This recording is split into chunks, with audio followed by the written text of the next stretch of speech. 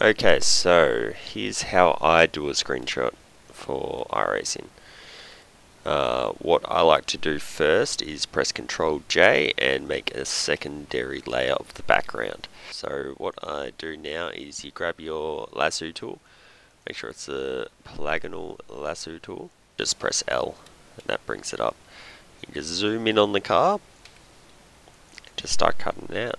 Now, this is what takes the most time doing a screenshot. Everything else is pretty easy. And once you get the hang of it, it does not take long at all.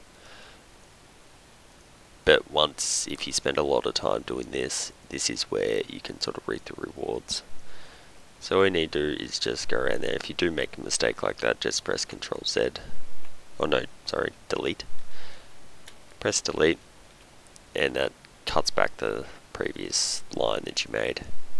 So just keep on going around the car, just keep on cutting out. Obviously the closer you get to the line the better it is, but don't try and cut too much off it, otherwise it won't work. Just make it look crappy. Here around the mirror, whoops, see I made a mistake there, just press delete, cuts out that, and you can just go closer. Now I'm just using a mouse. If you use one of those touch pen things, it's probably going to be better, but it's fine. So just keep on going around and around. I'm almost done. Up to the aerials.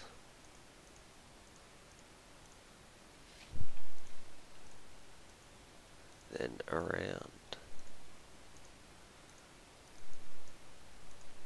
Now, this is where the fun bit happens. Alright, so you think you're done, all done. Car's all cut out, but you see this little bit here? You need to cut this out. So just press Alt, bring up the secondary one, click, and that cuts it out. That takes away from the selection, which is what you need. There's also one here that you have to do, so press Alt again, and take away from that selection as well. So press Z to zoom out, 100%, and have a look around.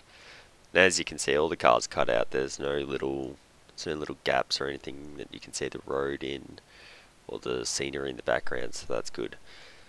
So what I'll do is I'll do the 215 car and I'll be back.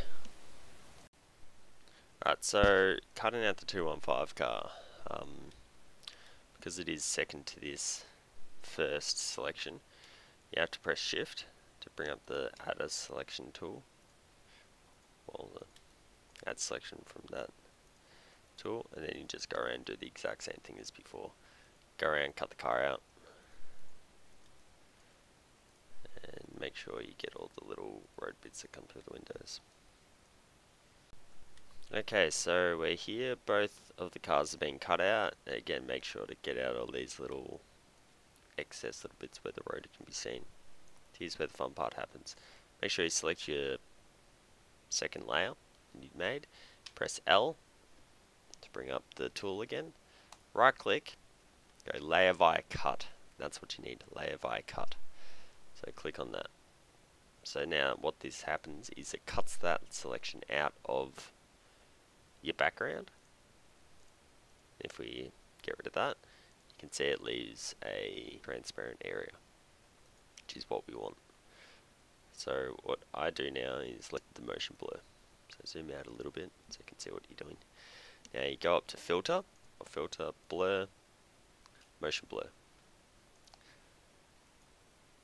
Now this is all personal preference of what looks good, but you generally want to try and find which way the cars are going and which way the camera would be panning. So camera's probably going to be going this way a bit. No, maybe not.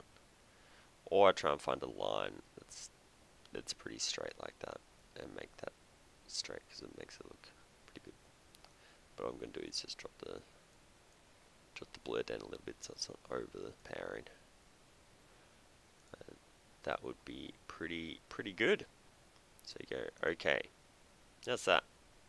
So you cut the car out and make a blur. Now, if we do that, we'll see now there's a halo effect around the cars. To get rid of that, all you need to do is press Ctrl J about 5 or 6 times, That gets rid of most of that. Now what you can do is come over to your layers over here, select them all,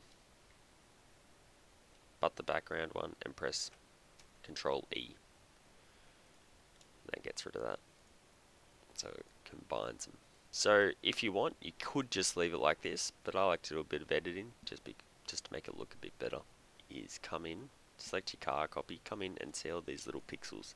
Now, but depending on computer settings and all that sort of stuff, you might not have them.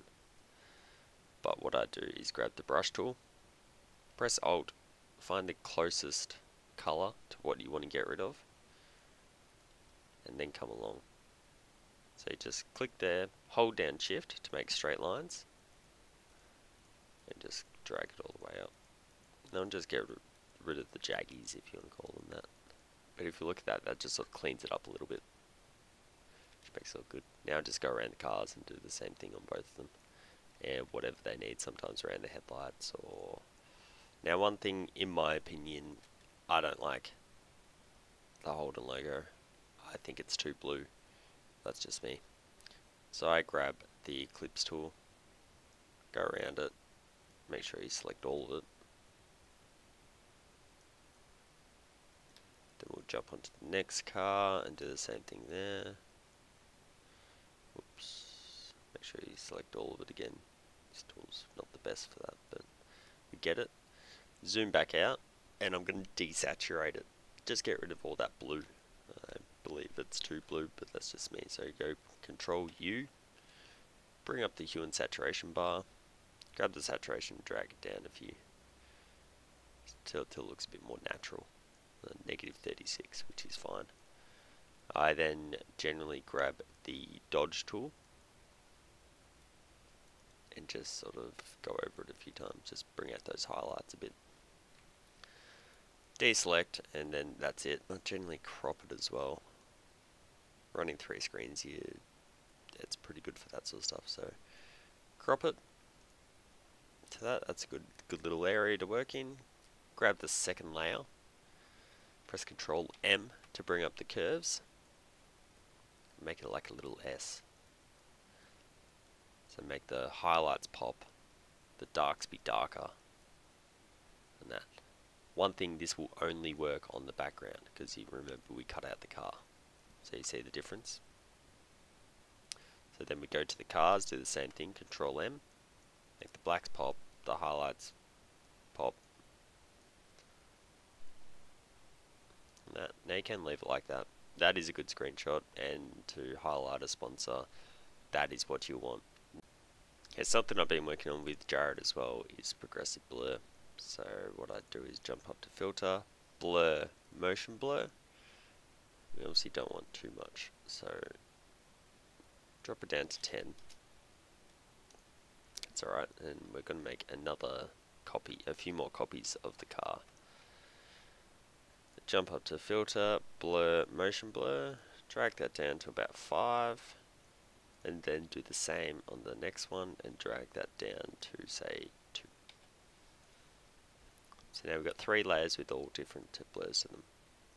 Go up to the first one, get your eraser tool, slowly start erasing it.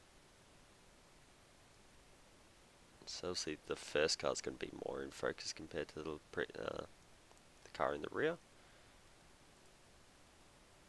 But that's okay. And obviously the rear of that car is going to be pretty out of focus, which is what we want. You go to the next one, do the same thing. So what you're doing is you're just moving all the blur from the front of the car where it would be in focus. Right, that looks pretty good. So we'll zoom out and see what that looks like. So obviously that car's going to be a bit out of focus because it's behind the lead car. That car, the front of this car is going to be more in focus. Let's make sure you get rid of the next layer as well. What you do is you just grab all those copies, press Control E to consolidate it. Let's say you do a screenshot. You then export it, upload it to where it needs to be, and away you go.